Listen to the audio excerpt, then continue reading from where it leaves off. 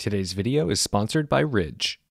Welcome back, I'm Tedward. Welcome to the new Hummer EV pickup truck, and welcome to an Electrify America charging station, because we're gonna take this Hummer EV on a road trip down to New York. It's gonna be about 350 miles round trip, which is going to exceed the range of this truck. It has a 329 mile range, pretty respectable given the fact that it is 9,000 pounds, and it's pollen season out here, so it used to be white, now it is essentially yellow. Maybe we will hose this down before we go. But I really enjoy driving this thing because it gets the craziest looks. Everybody kind of instantly wants to hate it, but then realizes it's electric and that it does really weird things, like the crab walk and a 3-second sprint to 60, because the Edition 1 has 1,000 horsepower. But here's the problem, is that you are gonna have to deal with these, and Electrify America is very annoying. So because I've got to go on this road trip tomorrow, I got to leave really early in the morning. I do not want to have to stop anywhere along the way to be late, and I don't have the charging infrastructure at my house to actually put real juice in this thing. If I just put it in the wall tap at 110, this would take forever. So I've got to come to my local Electrify America station. Electrify America stations have been hit or miss for me. Sometimes they work, sometimes they don't, sometimes they work really slow, sometimes they won't even take my information to let me charge. But this one, now they have credit card swipers. This is massive, because instead of relying on the nightmare near field communication between phone and charger and trying to tell the charger that I'm here, it's me, this is my account, please work, I'm plugged in, and it'll go back and forth and be like, no, you're not plugged in. I'm like, I am plugged in. This is the frustration. Right now it's working smoothly. We've got a 150 kilowatt charge speed. That's not incredibly fast, but it's good enough. Now, the last time we did an EV road trip, we were in a Chevy Bolt EUV, much smaller, and this can charge at a speed of up to 350 kilowatts. That's no small potatoes. That's actually really quick. That's on par with Tesla. All right, we've got 299 miles of range. It's about a 10-mile drive home, leaving us with about 100 miles extra to play with for the ride down tomorrow.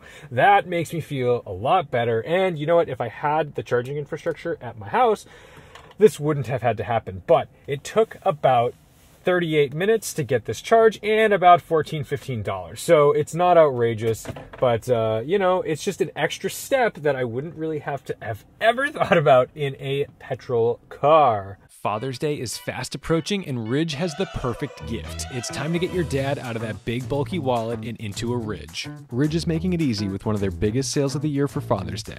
And don't worry, the Ridge wallet can still hold up to 12 cards plus cash, and you can get a matching key case that'll hold up to 6 keys. So find the best Father's Day gift using my link, ridge.com/Tedward, and right now you can save up to 40% through June 15th. That's ridge.com/Tedward. Good morning. We're 50 miles into our trip to New York in the Hummer EV, and so far so good. I'm using Super Cruise. It has auto lane changed me to the left lane, and I am hanging on to a relatively slow speed because this thing is a brick and I'm afraid to deplete the range too quickly. We've got 229 miles of range left. We have 138 miles to go, so that's good. That dropped a little bit faster than I anticipated, but that's why we're hanging on to kind of a slow speed, because EVs on the highway, this is not what they're good at, especially a giant EV like this. But 300 miles of range should do us just fine. Why you don't like that? Super Cruise canceled. A couple notes from this morning. Number one, that mirror is very difficult to adjust to a point where I feel really confident that I know what's going on around me. So I really encourage anyone driving one of these Hummers, always give an over-the-shoulder look. Do not rely on that mirror specifically, because like that car doesn't exist yet. There it is. Okay. It was a bit chilly this morning. It was like 30 degrees, shockingly actually, and it turned on my heated steering wheel, my heated seat automatically. That's wonderful. What I don't like is that I have to give 2 clicks. So this is the heated seat button, and then it turns it into a cooled and ventilated seat. So I go click here, and then I've got to either click here or here for heated or cooled seats. Now, that's not a huge deal, but like, it is annoying that I've got to use 2 different buttons and 2 different clicks to get there. So it'd be cool if that was just like centralized, or if that was a touch button, like a touch screen, that would be fine too, but it's not. I do like having the physical buttons, but sometimes it's just like I'm already trying to decipher what's going on down here, and then it changes. And then the other thing is that this windshield is filthy, and they seemingly sent me the truck with no wiper fluid, and there's no indication on my dashboard that tells me that it's out. Quick correction, this has perfectly topped off washer fluid. It sounds like the motor isn't even running, so that makes sense that there's no light that would indicate that there is no washer fluid. Kind of annoying because it's a very blunt windscreen, which means you pick up a ton of bugs. You'd think, well, don't worry, Tom. All you're gonna do is you're gonna go to the gas station and then you're gonna wipe it off with the nice squeegee guy. Except that I'm not. I'm not going to a gas station because I'm in an electric car and they do not provide such services at EV chargers. So I'm gonna have to stop at a damn gas station so I can wipe the windscreen. It's no surprise that I'm hitting a wall of traffic here in Connecticut. That's just the way it is. It's rush hour, but in an electric vehicle, traffic is helpful for your range because when you slow things down, you're not pushing as much air. You typically end up being much more efficient. Like an EV at 30 miles per hour is going to be a lot more range efficient than at 75 or 80.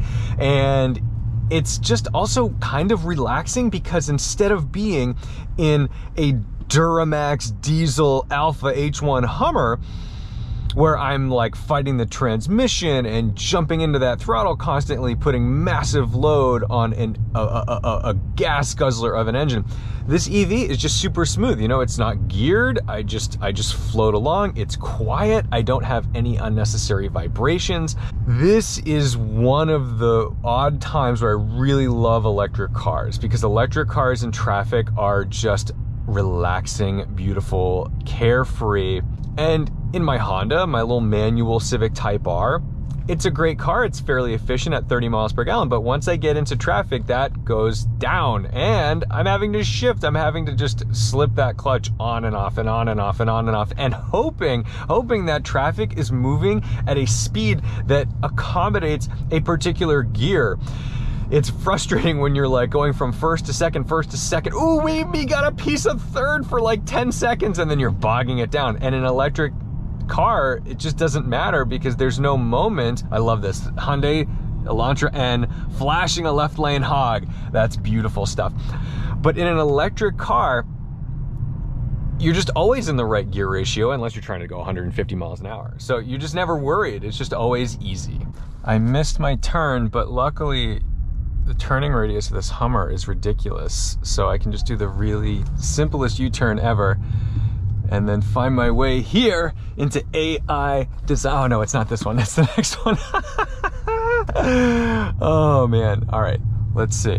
Can I get in here? Is this gonna work? Yes, I think we're gonna be A-okay. Let's go say hi. So we've done 190 miles, we've got 114 miles of range left, which is fantastic because that means that we did better than the projections. So, quite impressed so far. Let's go check out AI Design and we'll go see what's up for the day. No losses, I don't do lipo. A few screws loose in the head, I'm a psycho. Promise you the bar just as real as the bike though. Misunderstood, you could call me a typo. I shine hotter than the stars in the night though. Hate the who's, don't give me a title. Flipped in that set, so I don't worry the price though. Got scratched like mine, no, leave it to the tribal. I ain't even trying to try though. I could do this with my eyes closed. If I got nothing on my goals. So now that I've wrapped up at AI Design after driving the Bronco and the S8 and checking out some of the great stuff that's in their fleet, I've got to charge up because I only had 100 miles of range left, which is actually pretty impressive that I was able to come here and still have 100 miles of range to play with. So I have found an Electrify America station here. There's a Chipotle. I can go get a little food and it's charging up. It's going to take about an hour to get to 80%. I don't even need 80%, but I would like 80%. So I think this is pretty good. I have had no problems with this network lately. It's really refreshing to be able to come and plug in and know that I'm going to get what I want. And what's even cooler is that it's charging faster than 150 kilowatts. So despite the fact that that charger says it's 150 kilowatts. I'm getting more than that. I'm actually getting 165 or so. So this should be charging pretty darn quick. I'm pretty psyched. The blue lights up front are actually pretty helpful because they indicate the charge level. So right now we're over halfway. We're about 60, 63%. So when I started, they were down about here, which is convenient because if you're standing somewhere else and you're like sitting in a restaurant waiting to see and you don't want to look at your phone with the app, you can actually just look at the front of the Hummer and you can tell how charged it is. So right now we've done $40. Yikes, this is not that cheap. We've got a little bit of time left before we've got to 80%. We'll be comfortably home with a reasonable amount of charge. But yeah, this is not going to be free, guys. Electric charging does cost money. It's obviously cheaper than if this was some monster gas guzzling diesel, but don't expect this to just be like, oh, electricity is free, I get to drive for free. No, you're still using a lot of energy in this Hummer. You've joined me back on the road. Charging concluded, about $50, and yeah, that's not cheap. It's not super cheap to charge your giant battery on a Hummer, but also keep in mind that I'm not using like the Electrify America member pricing. That was just me as a guest putting my credit card in, but you know, that's how you might experience this. So that's the worst possible case scenario, essentially, unless the chargers don't work. And that is what I want to talk about. Can you use this Hummer EV as a daily driver, a road trip car, or even just like a trans-city thing where you're going New York to Boston, that kind of thing? I'm going to go with a yes. Honestly, this is so much more capable as a normal car than it looks. It looks ridiculous. It looks like it's on these giant off-road tires. It looks like it should be cumbersome and uncomfortable. But here I am on the Merritt Parkway using Super Cruise. It is winding through these streets like nothing. It's using its auto lane change to keep me moving around right-hand traffic. Anyone from Connecticut, New York, Massachusetts, whatever, like, they will respect the fact that this is driving itself hands-free. Okay, of course, the second I say that, it says this. You can't make this up. Okay, but for like a long time, it's a small section of road that it doesn't have Super Cruise available. But the fact that it's running the Merritt on Super Cruise is incredible. That is so cool. There's just no getting around the fact that like the electric charging network isn't ideal. And it's not impossible. It's usable. I have proven that on this trip. I've been able to charge. I've had no problems with the chargers that I've used, and that is super refreshing, especially from Electrify America. However, that doesn't mean that there will be chargers where you're going. I actually live in a bit of a charger desert. Now, it doesn't mean that I can't get anywhere, but I still have to drive a good like 15, 20 minutes to go and get to a fast charger. If you're going certain places, there may be situations where you're not going to get those chargers. And, you know, between major cities, between major waypoints, yeah, you'll probably be a-okay. And yes, you're just going to have to get used to sitting around for 40 minutes every once in a while to make sure that you're juiced up for the next leg. But if you're buying a big truck, a big Hummer EV like this, chances are you're going to do some off-roading. You're going to go have some fun out in the wilderness, out on some, like, you know, not so trampled trails, if you will. That might be a problem. That might actually limit you in a situation where you don't have the ability to charge. Or let's say, you know, this is really hypothetical. Let's say you're out there and, you know, something goes wrong on your trail. You can't get back the other way. You've got to go around. You've got to do some crazy route. And maybe you didn't budget for that charge. I mean, that's just a fact of the electric car game. Yes, these can be planned for. This can be understood. At least you can have some backup plans and maybe some friends with other electric cars that can come out and charge you if you really needed to do that. But, you know, to me, what this Hummer exemplifies is the future of SUVs for GM. And I'm cool with that. I think that this is kind of a, you know, and they haven't said this to me. This is just what I assume this car is. I assume this Hummer EV is the precursor to Suburbans and Yukons and Tahoes, and I think I'm going to turn off Super Cruise during this because it's fine. I'm sure it will work, but my goodness, I just get nervous in construction zones with Super Cruise. It'll always tell you, like, hey, you should have a heads up here. Anyway, I'm okay with that because I do think for most people's driving, most people's day-to-day, most people's even road trips up to, Vermont for a ski weekend or down to New York for, a fancy dinner or a business trip, this is going to function for you. And having the functionality and efficiency of an electric vehicle is great. It's great. We can talk about batteries and lithium mining till the cows come home. But look, like I'm not here to be the environmentalist. I'm here to just tell you how the car is. So feel free. You can go off about what you love and hate about these cars all you want, and that's fine. That's exactly what we're in right now. We're in this big influx of new technology that is sort of not ready for prime time, but they're here. We're doing it. So I hope that the charging networks improve. I've got 157 miles to go home. I've got 235 miles of range, and I don't have any worries. I know that I'm going to be okay. It did a really good job of predicting my range on the way down. It pretty much was dead on. And yeah, I like it. It's unnecessary, it's crazy, but it's fun. And I've talked to so many people. In fact, at that last charging station, I was approached by a couple of guys in a Lucid, and the Lucid guys worked for Lucid. Those guys were doing marketing at a charging station because it's obvious that they want people who are adopting EVs to buy a Lucid. They want to get those folks to jump out. Now, I don't know if it's so smart to do it at an Electrify America charge station because most of those cars that are coming in are either already Lucids or much cheaper. I mean, this excluded. But if you're driving like a Nissan Leaf or the Volkswagen ID4 or something, like chances are you can't afford a Lucid. I'm not saying that in like a pejorative, nasty way. I'm just saying like the Lucids are really expensive, and if you've opted for like, a Leaf, it was likely not because you love Nissan. It was likely because it was the affordable choice that gets the job done as an EV. So I think I've heard of them out in the world being at Tesla stations being like, hey, come drive a Lucid. They were going to let me drive it. And I was like, well, at the risk of like being kidnapped by a couple of dudes in a Lucid who were posing as Lucid salespeople or marketing people. I don't know. I think the reality is that people are buying EVs. We're getting variety. And if anything, this Hummer shows that we get variety in EVs today. So don't come like, crying to me saying, oh, everything's a Tesla. No, everything is not a Tesla. You can buy this crazy 9,000 pound pickup truck with 1,000 horsepower.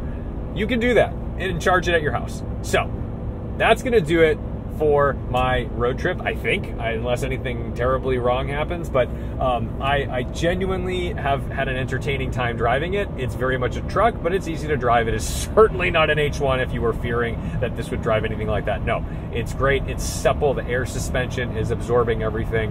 And yeah, I just genuinely have had a good time. And everybody, literally everybody who has seen it has either smiled or asked questions or wanted to know more. And it's a cool thing to talk about. I like it. My only complaint, my only complaint is the seats, this plastic thing right here.